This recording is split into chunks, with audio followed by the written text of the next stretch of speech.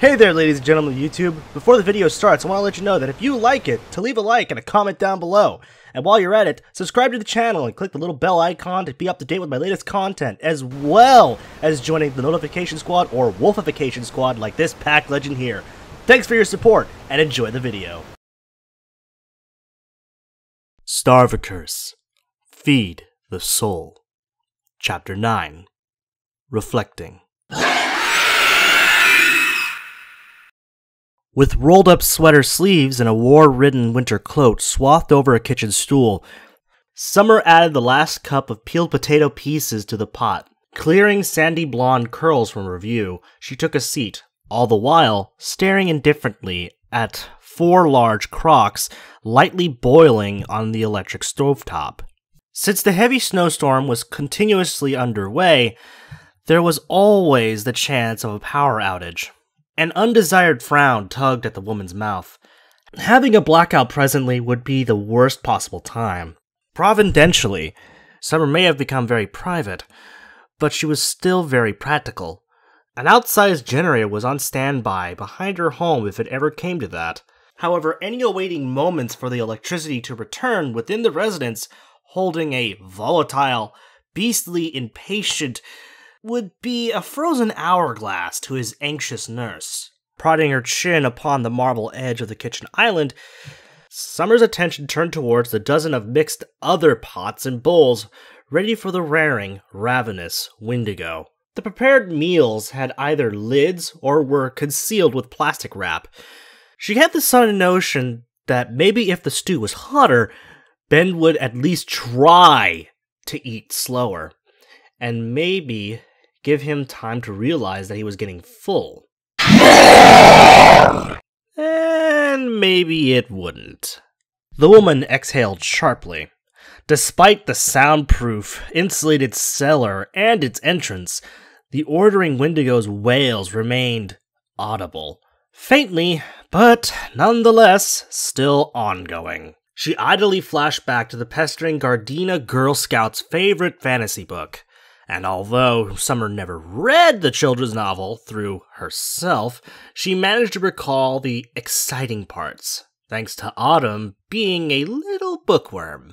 A smirk crept onto Summer's soft features as she imagined the chatty scout with a sudden, speechless impression from witnessing the dangerous growls and hungry stares of the black-furred beast chained in the basement.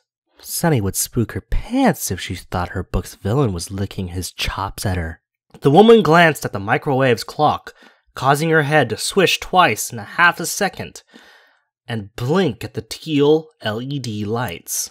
It was past 5 in the goddamn fucking morning. Oddly enough, she wasn't sleepy at all. Overworked, sure, but she had too much to do to even consider a quick nap, which probably would contain more nightmares anyway. Summer silently timed the minutes to estimate how much longer the stew had until it was ready. Fortunately, catering meatless meals had its benefits. It took half the amount of time to cook than recipes with actual beef, and concocting vast portions at once aided with the speedy cooking as well. The windows were sheeted white, but Summer didn't need to squint through the frosty panes, nor hear the weathercast to know this brutal, blasted blizzard was still highly active. The howling gale was almost as loud as the bellowing beast. This caused Summer to ponder if some of the older books were true about Wendigos controlling the weather. Upper Minnesota did have long and harsh wintry months, and the great gaunt beasts were known to prefer hunting in the cold for more vulnerable prey. Conversely, the forecast announced this particular blizzard was taking up most of the state, and Wendigos would most likely conserve their energy for their own greatly guarded territory. Still, the concept of the clever cryptids purposely becoming barricaded in ice as high as themselves didn't sound very conceivable. But then again, an insane woman deliberately locking herself in a woodland-surrounded cape house with a gigantic, former anorexic, antlered werewolf wasn't exactly plausible either. So at this ungodly point, who the hell knows? As the woman massaged her temple to ward off the impending headache, Her full lips shrink into lines from deeming her prior endless research on the curse of the Wendigo. After reading innumerable old books, antique articles, and recent literature and Algonquin websites, Summer had desolately concluded that there was no known remedy. All of her findings pinpointed to the curse only can be lifted when the host died or was killed, forcing the immortal spirit to leave. Some quite dated accounts recommending removing the succumbed heart to free the cursed made Summer grimace. In reality, that just resulted in a gutted, heartless husband. So absolutely not! Times infinity!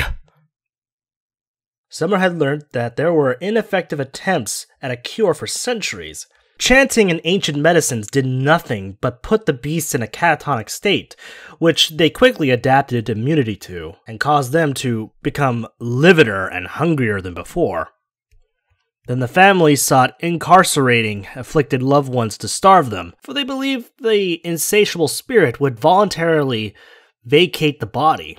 The spirits did eventually depart, but only after their inviolable host departed from severe malnourishment.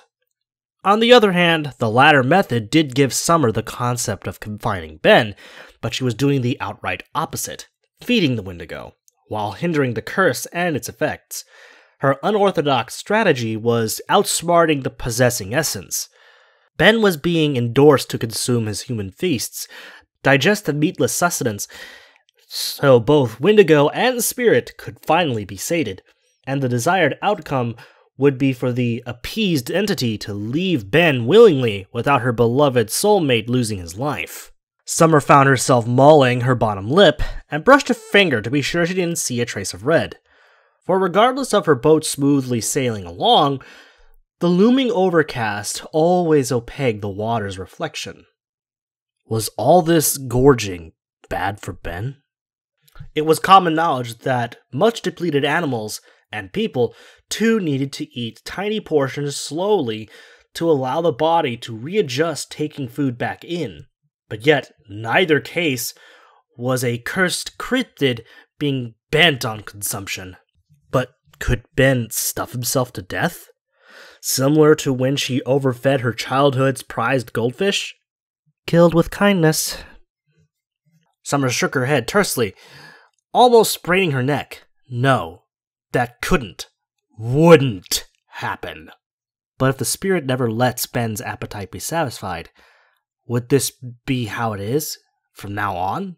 An unpredictable, monstrous husband, forever imprisoned by his warden wife, ferociously devouring every meal as if it were his last? And how, in God's holy name, would she safely clean up after him? If Ben did go belly up like Goldie, would the spirit take a hold of her if her sterling silver chain had somehow came off and started the stupid fucking curse all over again, with her being reborn as a rapacious monster? With a protesting scoff, Summer jerked her shoulders. Screw indefinite repercussions. She'd reflect on the positive results and retain her motives as intended. For it was too late to not do anything else differently. Beside his successfully filling stomach, Ben's chest and limbs remained gangly, but he was lastly sustaining nutrition, in which his neglected cadaverous body so desperately needed. The woman lifted a heated condensate lid from one of the sitting crocks on the island, left her padded seat, and plucked a small mug from a wall cabinet. Then she returned and scooped a small portion of the stew, puffing away its swirling steam. Summer dared not to eat his food in front of him, or the cold-loving beast would have a mega meltdown. She had ran out of seitan, so the majority of it was substituted with tofu. Summer had to improvise with some exotic herbs that she couldn't pronounce, and fried the soy protein before plucking it into the mixture. The texture was still softer, but she figured Ben would believe the human was just extra young and tender. The woman stared up at the vast ceiling, shaking her head again. Christ, it's fucking early. She just referred people akin to damned veal. All the same, Summer was hungry herself. She'd been running ragged all night, and her shunned stomach was starting to protest. Once the stew was cool to her liking, the woman took a bite. She swished the gravy-coated morsels in her mouth several times between chewing, considering the peculiarly sweet piquancy. Not bad, but my person should be more salty. After a brief sprinkle from the nearby celery salt shaker, she quietly indulged her appetite and listened. The pleading mews from overhead had ceased. The task that Summer's bossy conscience kept nagging her to do was accomplished. Nosy Posy was closed off in the master bedroom, which was her favorite part of the house. The woman made sure both its doors were completely closed, and included Posy's litter pan, food, and water, as she honestly wasn't sure how long this frantic folly was going to last. She just could not risk the tiny speckled offense getting past her defense. Just one slip-up is all it would take. Summer cocked her head to the sound of romping about, triggering a relieved sigh under her breath. Good. She's occupied with Bolly. Posy's preferred plaything was a toddler-safe ball that her owner found near a daycare center while doing a chore list when Minnesota's formidable weather was bearable. Of all the expensive, interactive toys, a 3-inch plastic pink sphere, worth no more than $0.25, was a big hit for the quirky tortoiseshell. Now that her crazy-ass cat was safely upstairs and preoccupied, Summer had opened the cellar door just a fraction in hopes a stronger scent of the incoming food would remind Ben that his next repast was well on its way. Doing so appeared to finally be appeasing him, for Ben had stopped snarling out the repetitive request. This made the woman's heavy heart feel a bit buoyant. Perhaps he was starting to understand that he didn't require to be a starved, crazed maniac, because food was becoming routine. Her nearly decade-old, overly baked plan was indeed working. Summer peered into her clearing cup and didn't gather how hungry she must have been. She placed it down and put her tablespoon into the bowl for a few more mouthfuls, but paused when she glimpsed the basement door. The woman could have sworn its gap was much narrower, and that's when her ears noticed the absence of the above thumping. Summer's optimistic expectations spiraled out as bees swarmed into her gut, and her queasiness was not from the tofu sight potato stew. The tall woman's rushing legs had skipped half the stairwell before reaching their top. She stood in the direction of the master bedroom with trembled breathing, unable to blink. Her gawking eyes shot even broader when she practically felt the sudden raging roars underneath her cold feet.